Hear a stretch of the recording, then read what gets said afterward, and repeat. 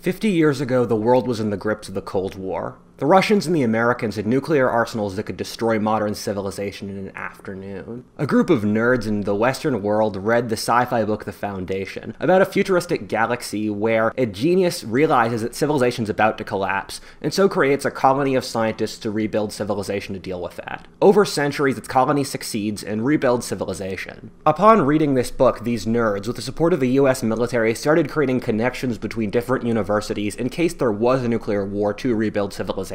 Little did they know that this technology, which allowed instantaneous communication of information around the world, would result in one of the greatest technological innovations in the history of mankind. One capable of destroying empires, founding religions, wrecking societies, and changing the world beyond anyone's imagination.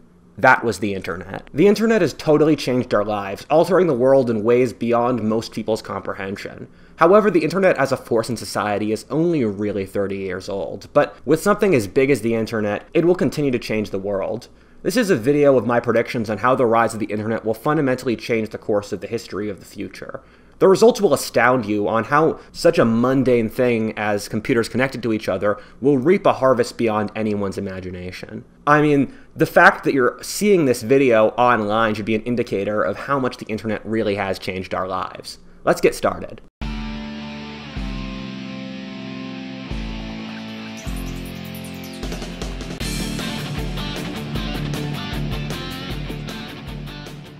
Hi everybody, I'm Rudyard, the guy behind What If Alt Hist, and I'm here to bring you a message. The internet has become the primary engine of social posturing in today's world, with people looking for new ways to show off online, and because of that, it's no surprise Established Titles became so popular. Established Titles is a company that will sell you a lordship in Scotland. No, I'm not joking. You can become an actual lord holding a title and land in Scotland that you can brag about at a party. It also makes a great gift for friends and family. I love that I can tell people I'm Lord Rudyard Lynch or Lord What If Alt Hist, which sounds pretentious, but I guess that's the point. And this title makes for just excellent bragging rights, and it comes with an actual piece of land in Scotland. And you can put this on plane tickets, credit cards, dating profiles, or business cards. And yes, this title is legit. You can even purchase them in pairs, getting one for Lord and Lady, which is a really romantic gift to get. And for every title you buy, they help plant a tree in Scotland, so you're simultaneously giving yourself a landed title while helping Scotland's natural environment. This makes Established Titles a great gift, and they're running a massive sale with a giant Labor Day sale. Plus, if you use the promo code WhatIfAltHist, you can get an additional 10% off. Go to establishedtitles.com/whatifalthist now to support the channel and get an awesome gift. The internet permeates every aspect of our lives. Think of it this way. We order food through the internet, date through the internet, have pleasure and pleasure ourselves through the internet, get news through the internet, often work, travel, or learn. Everything that we can put through the internet, we have. I mean, hell, even communities of people who want to destroy modern technology and return to a primitive society without the internet have internet communities to talk about that. And because the internet's only been around for 25 years, this means the internet over time, and probably centuries, will affect every element of our societies. Thus, I'm dividing this video between different sections showing how the internet will affect different parts of our civilization, whether religion, social class, the economy, war, etc. We will move through the most mundane to the biggest, gradually showing the effect the internet will have upon our entire civilization. The internet has resulted in some ways the best and the worst of times. I think our descendants and future generations will in many ways view this current era of history as spectacular and romanticize its dramas since it contains a dynamism that comes from this extreme. On the positive side, the internet allows massive ease. Think of how insane it is that with a press of a button, someone can deliver food to your house of nearly any kind of cuisine you'd like, normally within an hour. Amazon is in many ways technological wizardry in that they deliver practically anything extremely quickly to almost any area of the developed world. The internet allows rapid communication and thus people to meet and talk in ways that would have been impossible beforehand. To just put a little bit of perspective on this, think of all the bizarre crazes that can only exist with the internet. How, for a brief second, you can have the whole Western world and beyond think of the Amber Heard trial, and then immediately get bored by that, and then focus upon some other thing like a funny viral video, a political scandal, a new popular movie, and the list could go on endlessly. It's easy to forget that in the 18th century, it would take 4 months for information to travel from London to New York, just across the Atlantic. Now, it's almost as if the whole world is a single village where we can gossip instantaneously. However, this brings up the negative sides of the internet, of which there are a couple.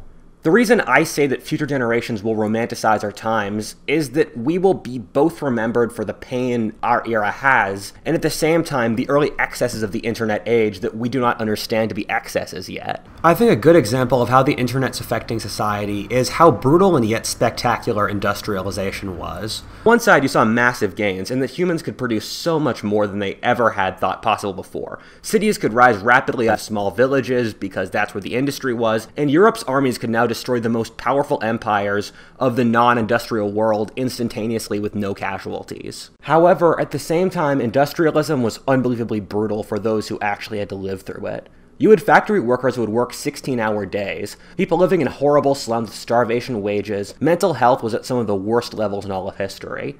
There was a reason communism was as popular as it was.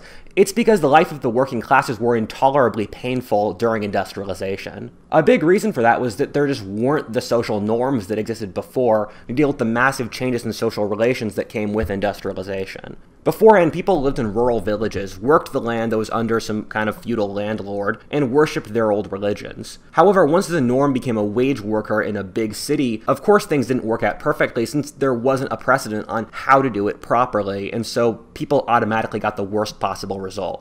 I think an important lesson is that whenever you have chaos, the unscrupulous will use it to abuse other people, and during industrialization, factory owners could abuse their workers because there wasn't a precedent on what to do right. People normally view their era of history as a high point of history, and the preceding eras of history as savage and worse, leading up to, of course, our era being the best.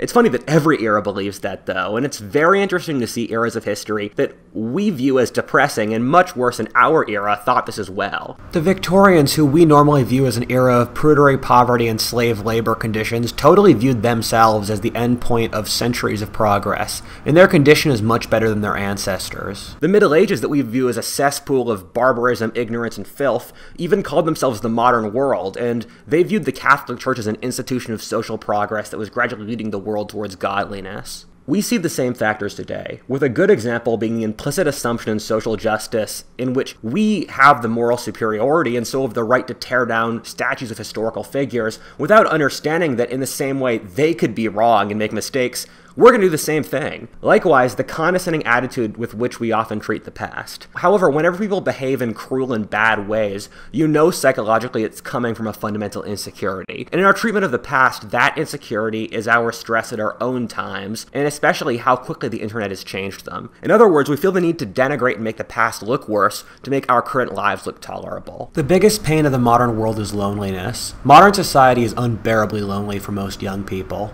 This is a function of two different things.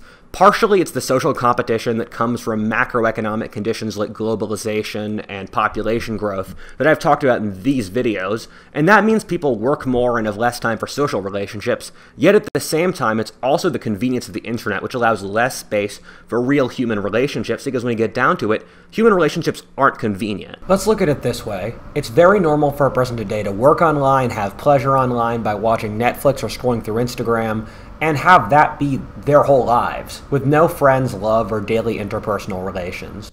Compare this to the conditions that humans evolved for, in which we live in villages and have intimate human connections from people we knew all the time. Humans have evolved to be social, and loneliness is as deadly for shortening lifespans as is smoking a pack of cigarettes every day from studies. Our psychology's evolved for the last ice age, and back then if you didn't have a tribe, you'd starve and die when a tiger tried to eat you. Thus, when people don't have strong social communities, they start to feel depressed and scared, which is what's happening now. How many of you know your neighbors? How many of you would know how to meet your new best friend? Or if you wanted to meet a new romantic partner that you'd marry, how you'd go about doing it? Or find a church filled with cool people who get you? These are problems literally all young people face today.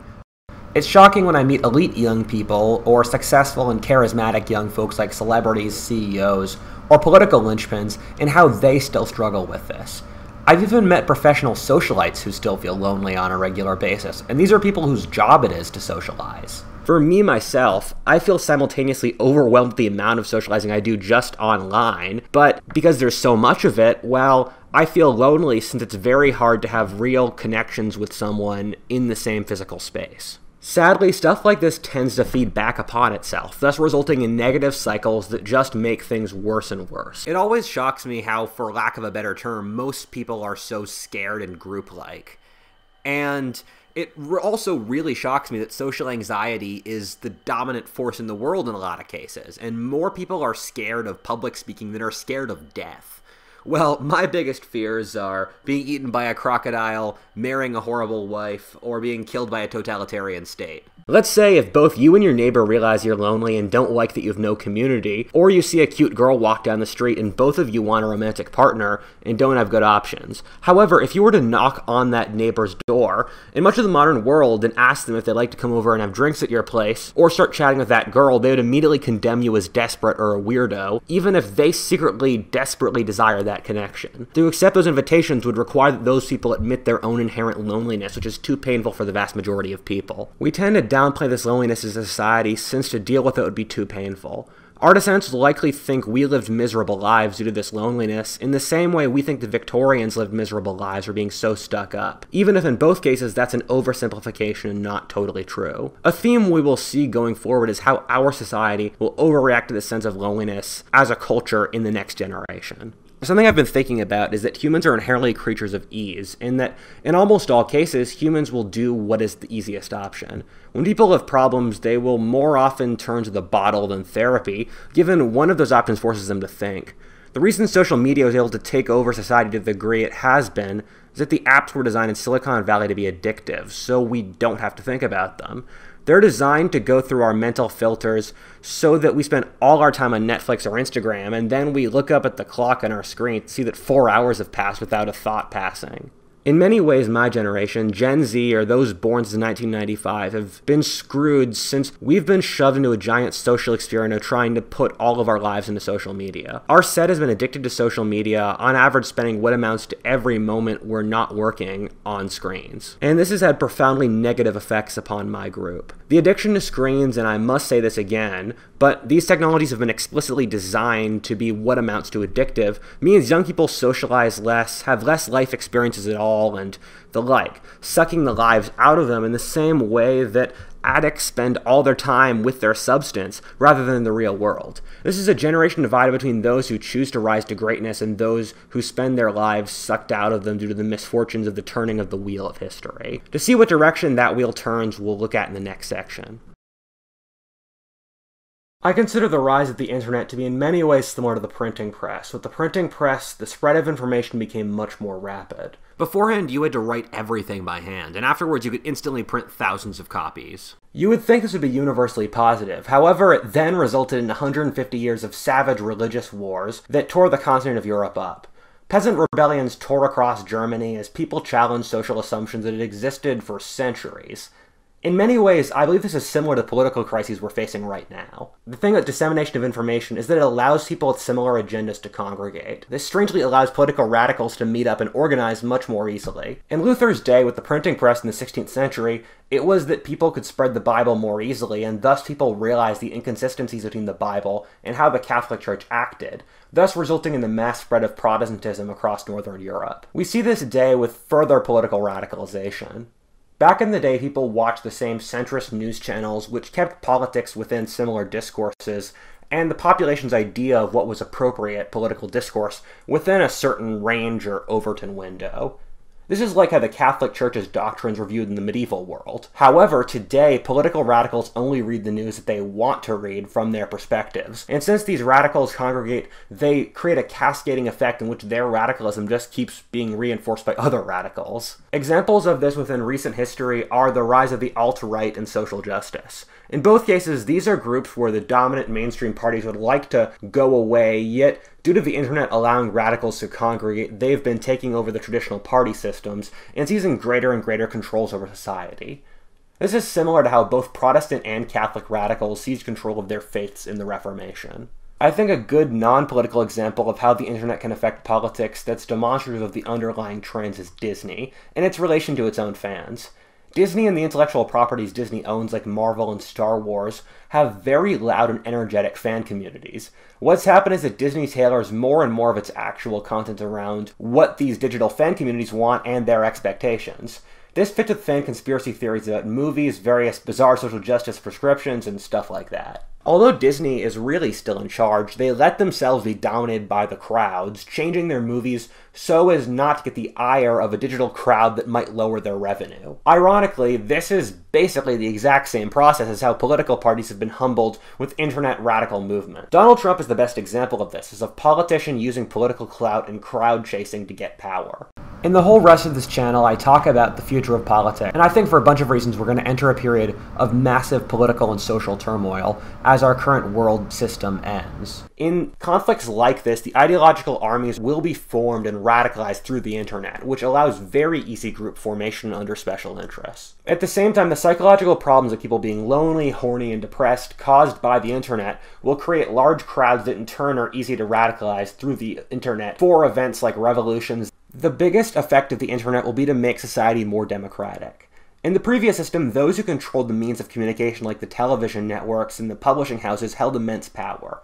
However, today people hear what they want to hear, not what the authorities want. And I mean, that last note is a perfect introduction to the next section, or that it will make society less top-down and more populist. This will have profound effects in the economy, among many other things. One example of this being that since people can work remotely, people will leave the often overpopulated and insanely expensive global cities to live in more pleasant rural places. I mean, just to use myself as an example, I work remotely and manage my team remotely, and I've decided to move from New York back to Philadelphia, where I grew up. Since Philadelphia is so much cheaper, calmer, and I have family there. I know many people who are leaving big cities for the same reasons. If you're in the real estate markets, I would invest in areas with pleasant backgrounds but are rural and relatively cheap.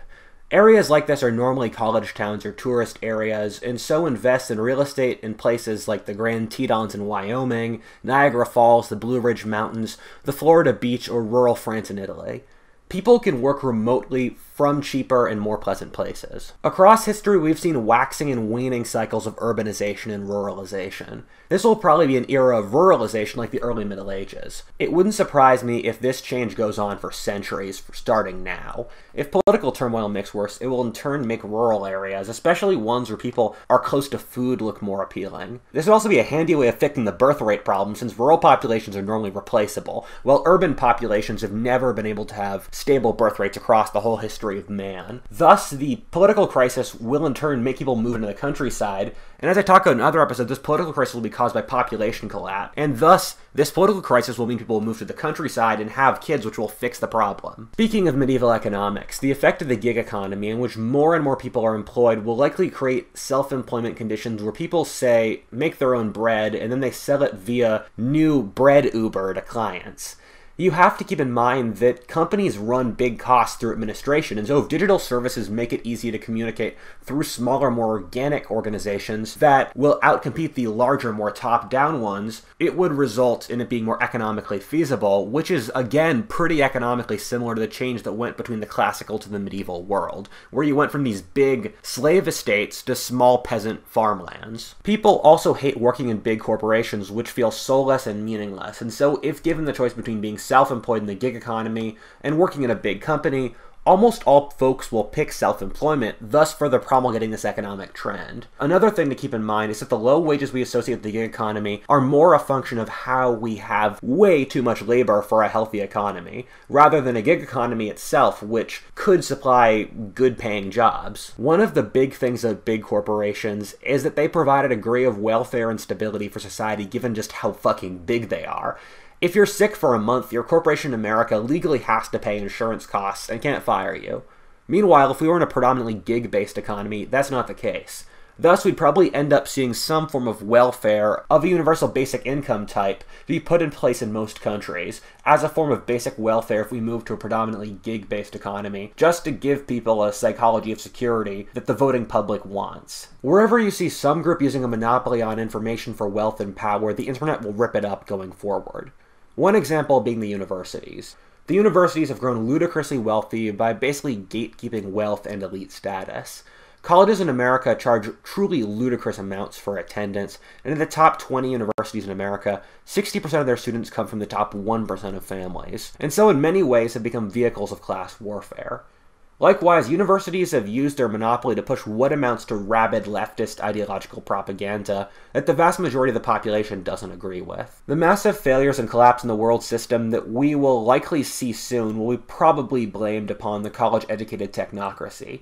The trend I could possibly see is what amounts to another reformation inside Western civilization between Europe and North America, since the conditions are so similar to the last Reformation. As I've said before, the modern left has become the tool of the technocracy, pushing policies that benefit the college-educated. Meanwhile, the right protects other business, religious, and military interests. I don't think the technocracy will survive in the fundamentally capitalist America, which hates bureaucracy, but I could see, and I'm not really sure about this, it continuing to dominate Europe where the technocracy is more entrenched. We're already seeing universities lose their power, where people are going to college a lot less, and less people trust anything the universities say. Growing up, it's been strange to see how I know less and less people who want to go to college at all. I was shocked when I heard my 15-year-old cousin, coming from a middle-class family, was competing to get into a selective vocational school, since more and more parents are distrusting the whole college track, since, at least in America, you'll make more money as a plumber than most lawyers. The traditional media is another institution that no one trusts and is collapsing to be replaced by newer forms of media. I once saw someone say that an empty video stream by YouTube journalist Tim Pool or Ben Shapiro's Daily Wire in general got more views than CNN or MSNBC, which I had to double check and it wasn't true. But the way the world works is that the fact I had to double check that means that the growth of the internet will result in that being true in a couple years. The networks throw out the clickbait they do since they're so desperate to compete in a world with free internet news. Fundamentally, I think this competition between digital and traditional media will be good, and once we're over with our current crisis, will make both become higher quality and of better journalism. What I'd guess is that half of the traditional networks go bankrupt, the other half get new leadership who forces them to regain their journalistic integrity and honor. Meanwhile, you'll see guys like Ben Shapiro, the Young Turks, or Tim Pool morph into being news networks in their own right. I said to a friend that the internet will be one of the best things in the history of the human race, since by its nature, people will always look for quality, and you don't really need big production values on the internet. On YouTube, when big networks try to make YouTube channels, they can't get the details and passion right in the same way normal people who make channels they care about do, and the viewers can tell it's phony. And those viewers in turn go for more genuine content. The internet will always filter out quality in the same way wars have made nations stronger or capitalism makes society wealthier. In the long term, I'm very bullish on the internet, and I think it will create countless high-quality individuals who will change history over time. I think the internet naturally selects for future political leaders, philosophers, or celebrities of all kinds, since the internet selects for charisma, which is important for all forms of communication. I liken the internet to the Eurasian steppe to that friend, saying the constant competition of the Eurasian steppes always created barbarians who were able to conquer the civilized peoples, while those civilized peoples in turn became soft due to ease, much like the bureaucratic and corporate organizations such as Hollywood, big government, or traditional record labels and music, who are forced to compete against whatever genius 15-year-old shows up on the internet. And this will be true for a very long time. The final thing we have to cover with the internet and the economy working together, and something that comes with decentralization, is crypto, of course. I said this before in a previous video, but I'll say it again, in that my father once said, fiat currencies are bullshit backed by aircraft carriers and nukes, while Ethereum is bullshit backed by a bunch of nerds. I don't think Bitcoin will reach the moon in the next couple years for this very reason, and that the US government, which is able to pay its bills through being the world's reserve currency, and so indirectly forces other countries to give what really amounts to tribute to the US, will crush Bitcoin users if they ever challenge the US dollar, since that's a challenge to the US government's authority.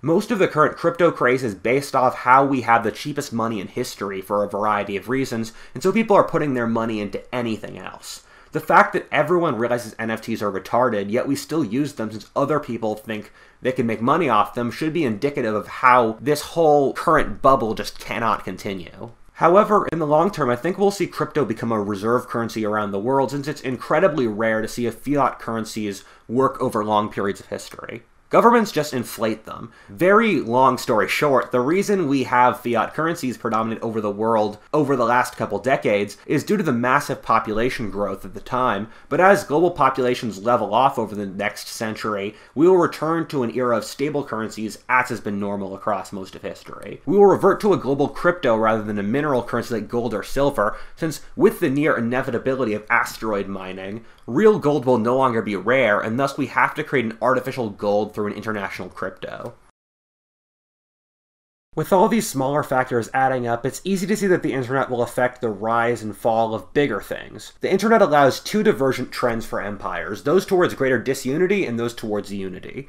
The first is the trend that will dominate over time, and the latter will work in the short term. The internet allows easier government control since it allows mass government coordination and surveillance. In short, the internet allows government, if it would like to do so, to create a state far more totalitarian and worse than George Orwell could have imagined with his book 1984.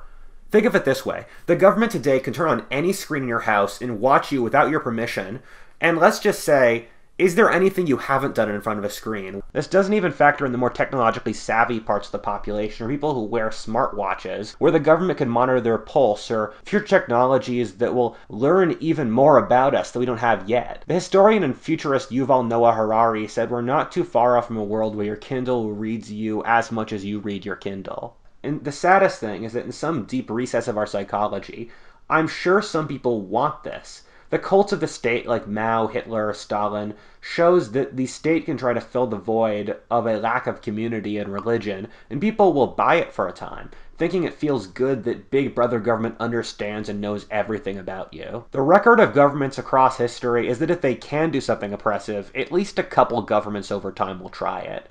Peoples normally have about as much freedom as they can claw from their governments, whether in the form of rough geographies, strong societies, or well-armed populations.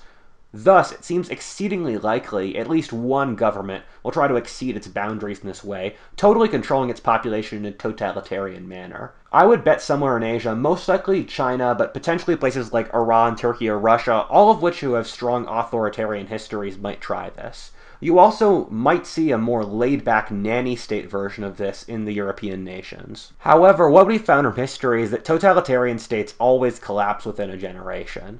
The people in charge are never as smart as they imagine themselves to be, and thus fail powerfully and can't compete with freer societies. Their populations also become resentful and stop obeying once things loosen up. As the opposite of what Machiavelli said, it's often better to be loved than feared, and totalitarianism normally kills societies. Which brings us to the second point, that states will also get weaker due to the internet. This is since the internet in many ways neutralizes one of the state's biggest advantages, its ability to coordinate large groups of people, making it easier for non-state groups to organize and spread information. We see an easy example of this with the Arab Spring, in which non-state rebels were able to basically bring every country in the Arab world to its knees. You have to keep in mind that much of the world that the state is a pretty recent and weak thing. One of the best political science books I've read is Political Order and Its Origins by Francis Fukuyama, which is about how the state originated in different parts of the world through the different various histories and social groups that existed there. However, you can't transpose that history onto every culture and region. They have to create it themselves. There are two areas of the world where this is especially important and the state is unnaturally weak, or Africa and the Middle East. In the Middle East, people tend to be loyal either to their tribe or the broader structure of Islam.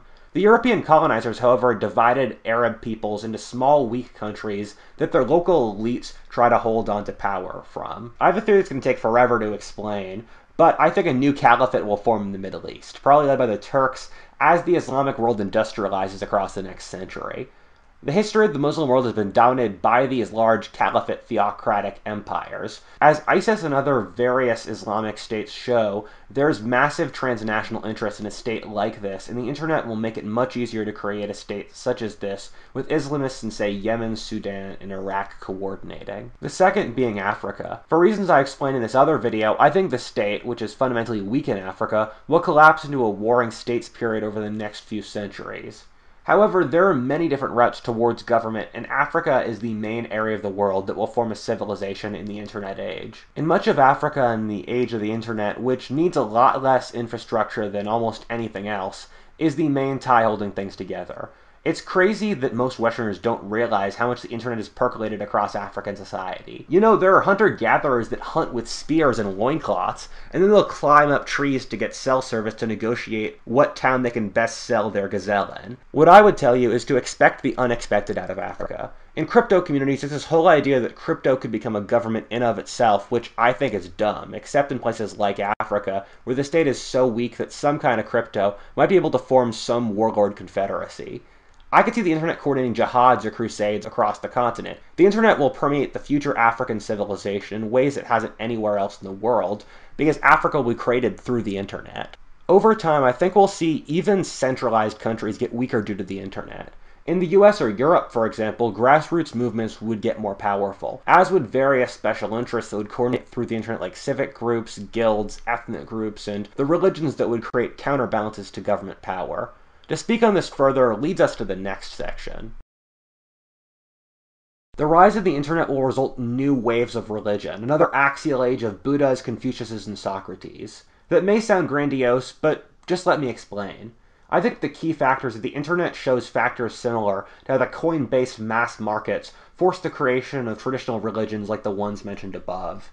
Around 500 BC, you saw big markets come into existence in the same way they do today, with people working for wages and much higher frequency, longer trade routes, and exchanging gold coins. There's a wonderful book that covers this called Debt: A 5,000-Year History. The key similarities are that both the internet and the rise of markets totally changed social relations through making communication more direct. Before 500 BC, society was controlled by social relations where, let's say, you know everyone in your village. All the ideologies above invented the golden rule of do unto others as you would like to be done unto yourself, since the world didn't need that, since if people acted like shit, everyone in their village would gang up on them. It's like the internet where, back in the day, people were held back by their senses of decency in face-to-face communication. However, with both the rise of mass markets and the internet, it let out the shadow, or the negative parts of our personalities we try to repress. In the ancient world, this resulted in things like mass slavery, sexual predation, giant evil empires, and the like. The market allowed mass oppression, and the big religions were social rebellions by people against their cruelty, looking for some decent compromise. Meanwhile, today we have people being total douchebags online, the internet being used to justify insanity like the social justice movement, mass loneliness, and social collapse. Genocide across Asia, and the thing is, we've only really had the internet as a big force in society for the last 25 years, so things will probably get worse, especially if we have major wars and recessions soon, as I believe is possible. Having this many moral issues, for lack of a better term, will force many people to realize the necessity of explicit moral philosophy, not political philosophy as we've seen. I mean, mankind's ability and compulsion towards evil is obvious to anyone who reads an internet comment section. At the start of the Axial Age, you saw various political ideologies like Kautila's, Sun Tzu's, legalism, the Greek might makes right, Roman secular nationalism, and other things that there were political solutions championed by governments to rule the populations, kind of like our secular ideologies of the last century like fascism, Nazism, or liberalism. However, over time people realized that politics wasn't the core of the human story, and we need things that deal with human frailty, which will likely happen soon. The way societies deal with collective problems are things where if you can get much better results through cooperation, but it's difficult to get individual people to cooperate because they'll benefit more if they free ride and cheat, is done through religion in societies. Christianity says polygamy is wrong since having 3 wives is hype, but if more than a certain amount of people do it, it has really bad effects on society, since it creates an angry underclass of men. Alternately, all religions tell people to act fairly since you can benefit personally from not acting fairly, but it kills society. Today we have so many social problems that stem from the internet, whether how to have people socially interact with each other, how to give them meaning, how to make people less mean online, how to deal with screen addiction, social rules around screen time, etc. What I think will happen is that we will see a backlash where screens remain integral parts of people's lives, but we create non-screen social or natural world structures so we don't live our lives on screens and not in the real world. I would put extra emphasis here upon sex and moral conduct based around sex. And that's because darwinistically, the most important thing to structure correctly in a society is sex and the sexual mores around it. And this is something we see in both the axial age and the present world, where opening up both the financial markets and the internet resulted in massive disbalances in sex, where in the ancient world, slave owners would just rape their female slaves and the male slaves wouldn't get any. Well, meanwhile, in the modern world, you see online dating apps resulting in massive disbalances in sex. And if you look at the global party scene as well, the ultra wealthy are the ones that benefit the most by a truly massive disproportion. I mean, a lot of the quote-unquote most alpha guys I know are polygamous at this point. I know many guys who have 4 or 5 girls that they basically just rotate through. And that would have been completely unimaginable even 20 years ago. One of the things I find amusing is that modern feminists say that sexual mores are ways for the patriarchy to control women, and that women should be sexually liberated. And that's kind of silly for a couple reasons, but one of the biggest being that whenever societies remove sexual mores and terms of sexual conduct, what ends up happening is that powerful men use it to sexually dominate and use women in large number. And you don't really have a balance between a society that has strong sexual norms or a liberated society, because once you get sexual liberation, powerful men use their various tools to control women, and women can't organize themselves in a way to resist the patriarchy. Another question of religion and the internet and sex is pornography, where beforehand almost every religion full-handedly denounced pornography, but now we're in a society where basically everyone has watched it, and it's totally accessible for free. And so society will have to find some way of reconciling its previous views with this new truth that's come through the internet. At the same time, the internet allows preaching of digital relations like never before. It would have been very difficult to found a religion in the past century, since the main broadcasters of information, such as the governments, television networks, and news, alongside others, were status quo, and they wouldn't support the foundation of a new religion that they would view as inherently crackpot. However, the internet is almost perfectly structured for this, in that it allows groups of people to gather around specific cult leaders, let them form personas talking directly to their fans, pays them to do it, and allows them to talk out whatever they want to. This is similar to how trade made the axial age world into a place where it was very easy to create new religions. The prophets would stand in the markets and preach, since that was a place where everyone gathered, and that was a place where information would spread across the world, even from your towns as merchants travel. The new trade routes and the roads built by new empires like the Romans, Chinese, and Persians allowed rapid transport that created a new age. An age that will likely be replicated soon. What a faultist, and thanks for watching. If you enjoyed that video, please like, comment, subscribe, or stay tuned for additional content. Alternately, check out my Pearl, Patreon, or Pillar. As always, thanks so much for watching, and have a wonderful day.